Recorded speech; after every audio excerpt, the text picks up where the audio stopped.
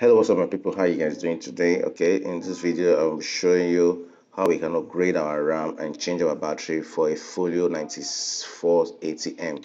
Okay, so this is a folio 9480M. So the first thing we need to do is to remove the battery. So I'm going to show you how to remove the battery. Slide it back. Okay, so this is how to run. Let me put it back so you can understand properly. You slide it, move it to the side, and you bring it out. So that's the battery. So the next thing we need to do is to remove the hard disk cover.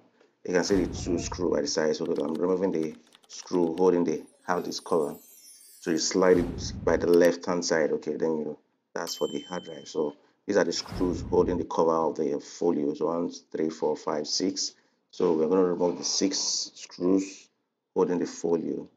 Then that we're gonna have access to the RAM. Okay, if you find this video helpful, please don't forget to like and share as we drop our educational videos on IT related issues. So you can see the RAM.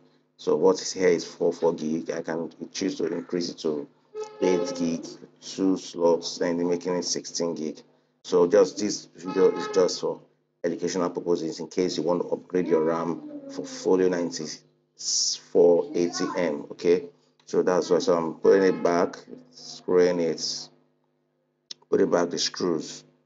Okay, so this is how you can upgrade your folio 9470. Please don't fail to subscribe to our YouTube channel.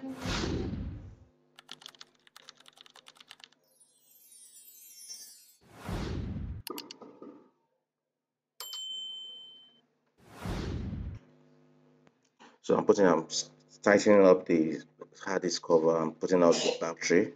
So we have done changing and checking out for process of upgrading. Okay, let me power it on so that you can see. Okay, now you can see it is on. So thank you for watching. Please follow us and for more tips and more educational videos. Thank you. Bye.